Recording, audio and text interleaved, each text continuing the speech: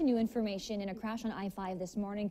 A semi-truck crashed into the concrete barrier, pushing it into oncoming traffic, and that crash injured 2 people. It happened near milepost 191 in Eugene shortly after 6 a.m. Oregon State Police say Philip Felix was driving the semi southbound on I-5 when he veered off the road for an unknown reason, hit a concrete barrier in the median, pushing it into the northbound lanes.